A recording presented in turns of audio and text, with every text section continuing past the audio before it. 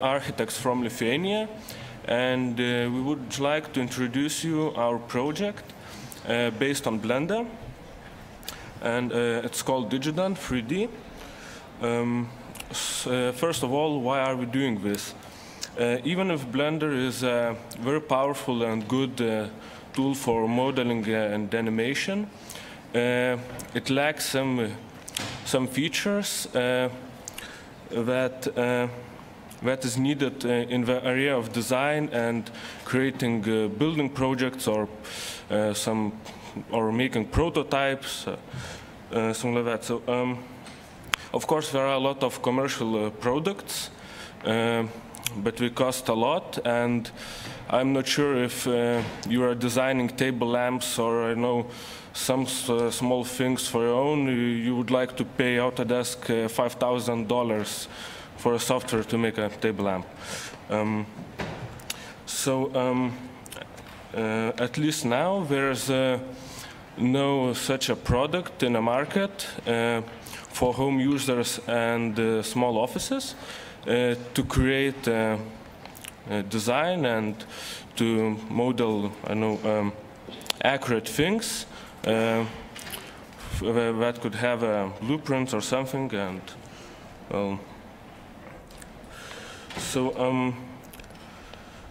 first of all, I'll show an example. What problems do I face as an architect when I try to use Blender for my first project presentation? So, of course, as an architect, first of all, you need to do some sketching by hand. You need to make some ideas on a paper. And after that, you start sketching with 3D. You start modeling some things. And when I started modeling my first project, it looked something like this. Okay, I turned on Blender, watched a few tutorials how to model a house, a building, and, well, you create a plane. That's fine. You mark the vertices, duplicate them, then connect them, duplicate them again, and connect. Of course, you have to imagine where you'll have windows. You start extruding all of this. You have to know what a silhouette is. You mark cover faces, and so and on.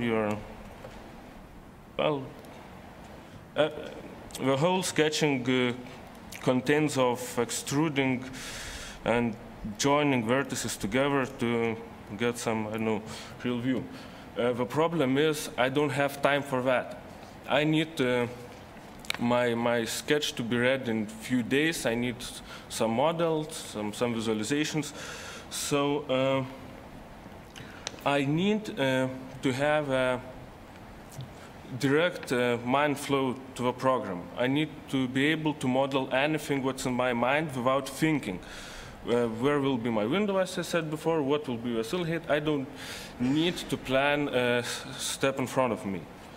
So everything I need to know right now is a conceptual building plan and some hand-drawn images, and I need to combine them with some real-scale measurements, and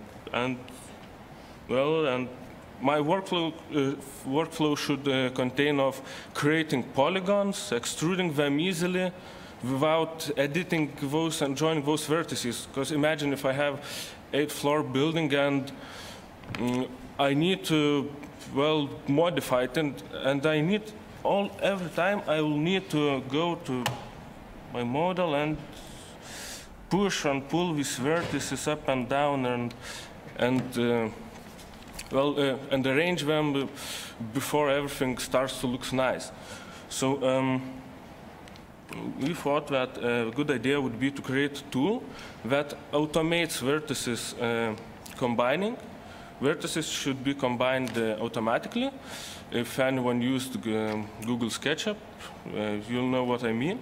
And I'll show a small video how creating polygons from closed edge loops should look like, and how good way of extrusion should look like. So it's a very short video. So here it is.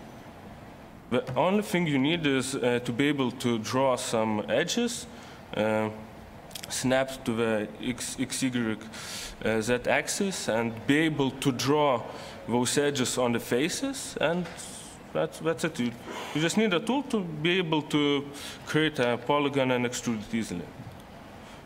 Oh, sorry. So the next thing, which is very important for creating our project, is ability to handle and measure the modal parts. The best way to do that is dimensional chains. It's used in every blueprint that architects or engineers or I know professionals use. So I had a slider for this.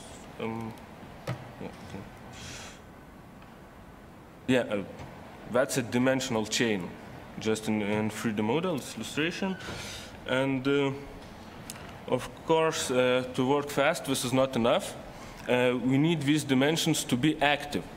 What I mean by saying that, in AutoCAD, you always have to adapt the dimension to the changes of a model, of a 2D drawing.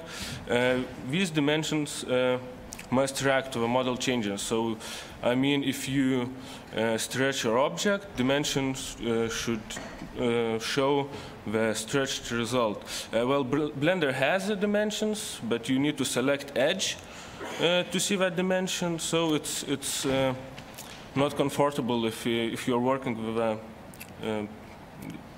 dynamic model, some house with lots of things, and you need to always know which thing is in what distance from other things. This is also necessary for a layouting feature, which is also necessary for printing drafts, because you can't build anything without drafts, or well, you know. So these dimensions. Oh, for a drafting tool. So I'll demonstrate a very, let's say, demo how the layouting feature should look like in Blender. You need to be able to.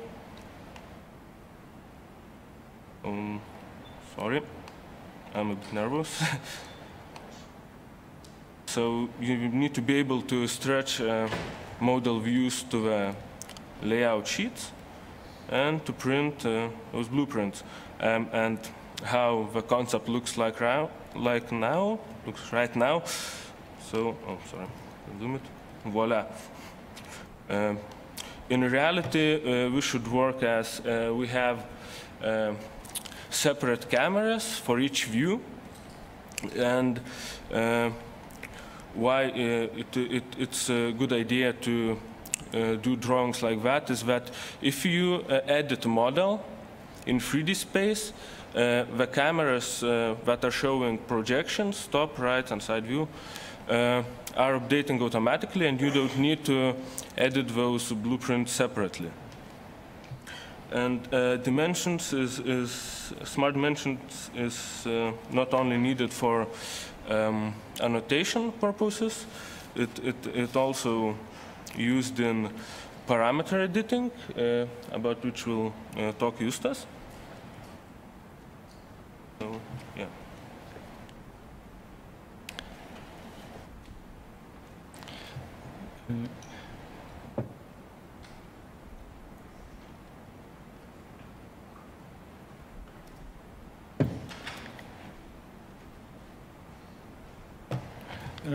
So, in a 3D graphics world, objects basically contain only only visual and spatial information. To prepare these objects for real manufacturing, we need to add some additional data. For instance, physical material properties, some descriptions, some standard size sets, and other different parameters. So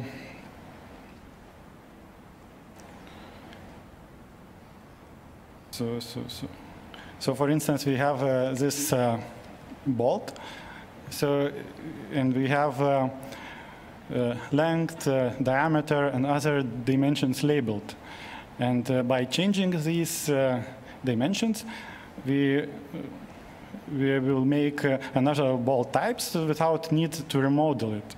So basically, now in Blender, it is made by using custom properties.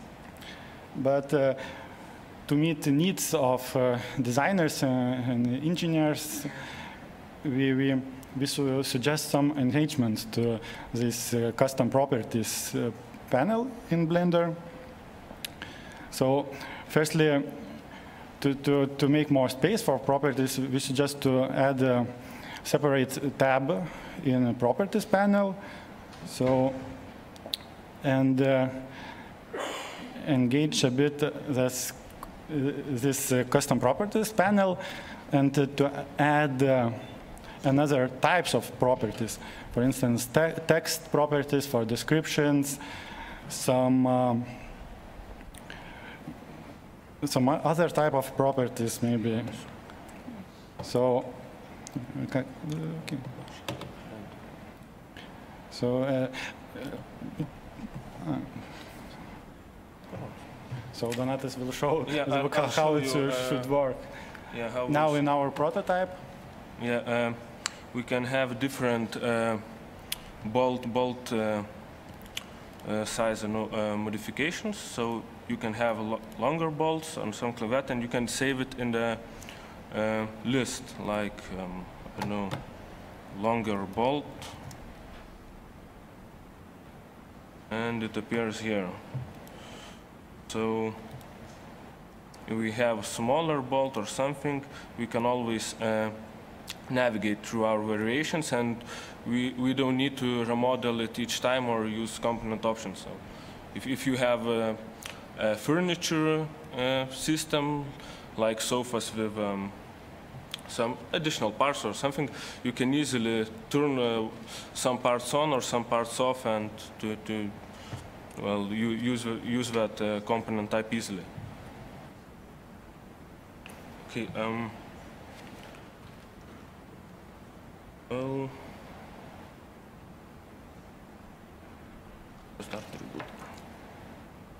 I lost my mind a little, so sorry.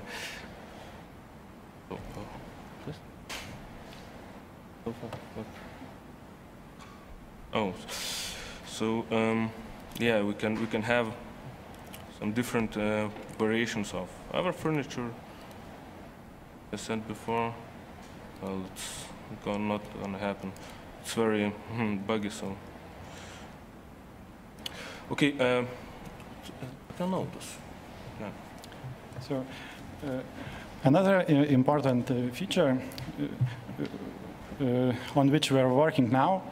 So it's node editor, but node editor for working with these custom parameters. Now in Blender you usually work with nodes on materials, on composition, but in complex technical assemblies, nodes would be very useful when showing hierarchy, showing which object depends on other objects, and graphically visualize it.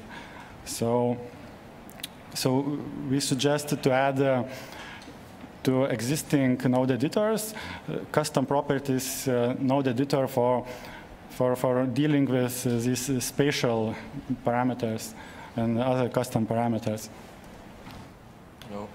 I'll show you how it should look like.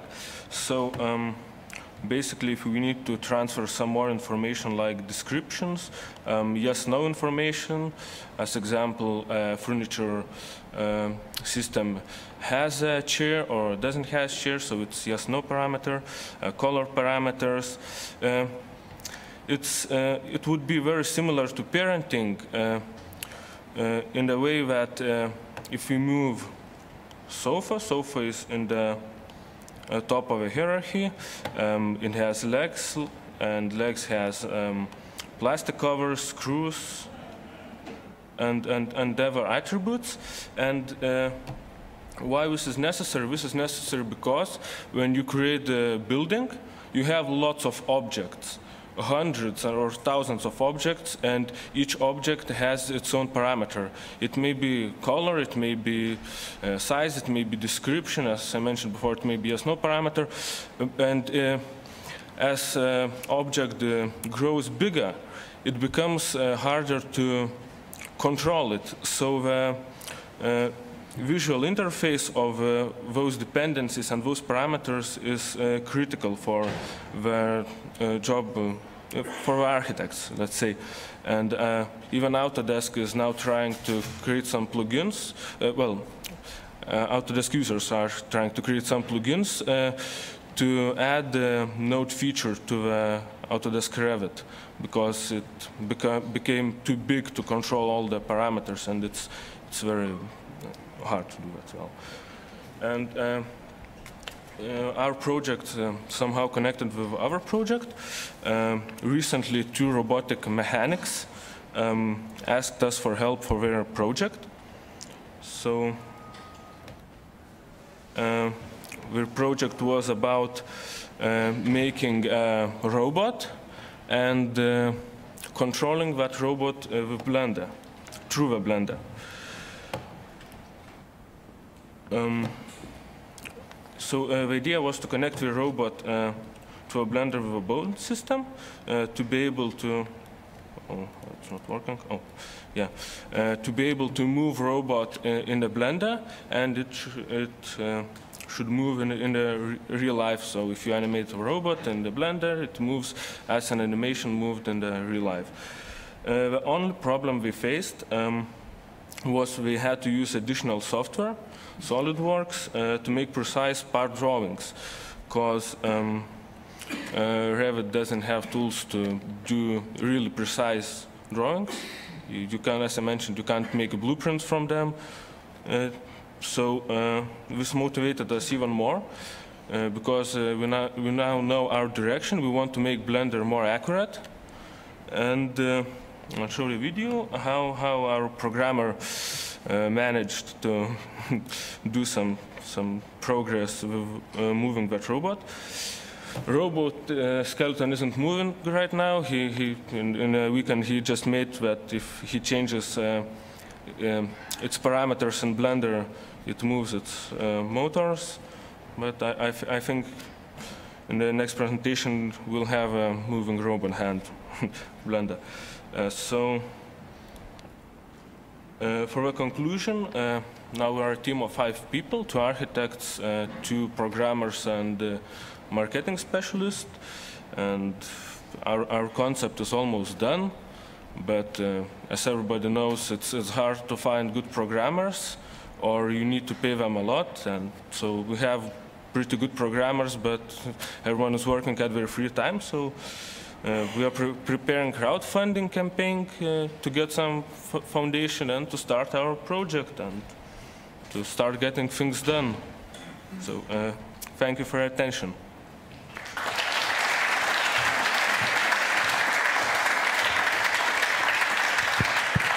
Okay, we have time for a few questions. Yeah, so maybe you have some questions. First of all, great job. I hope it goes well for you. But I have a question about you say you want to be more accurate. Yes. Yes. What's in the future? Are you trying to use curves instead of vertex? No. We would like to be able to draw, let's say, the edge, like it's done in SketchUp. You are drawing the edge, you see the length of an edge you are drawing.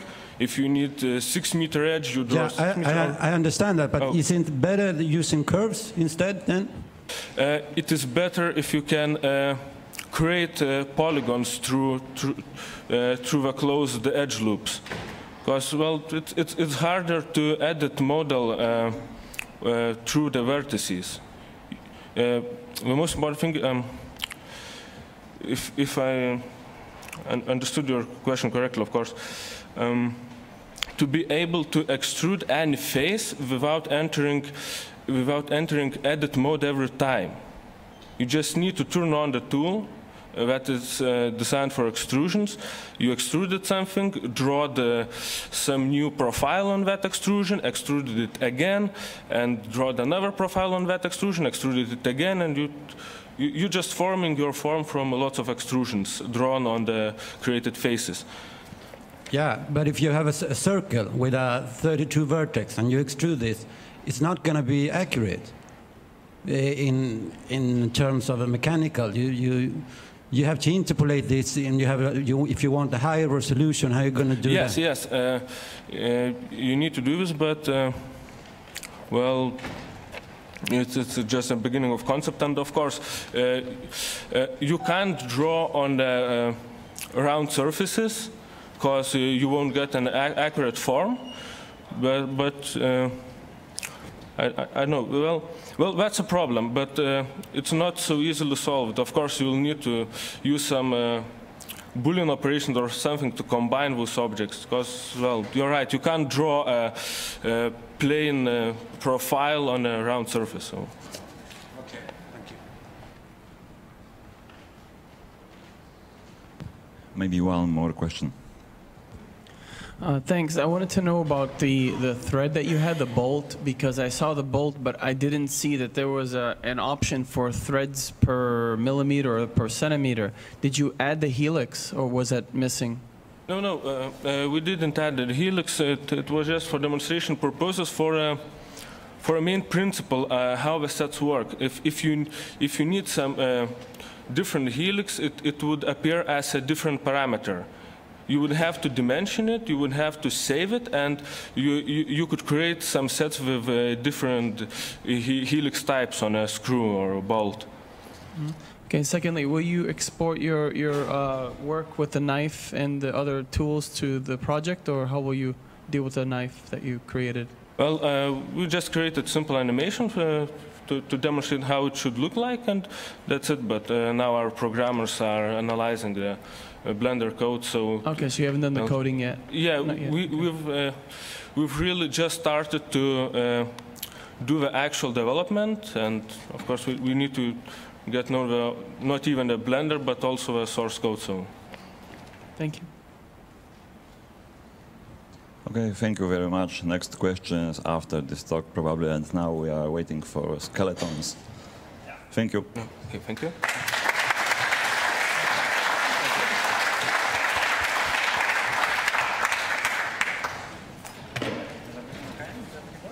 Yeah, I think works fine.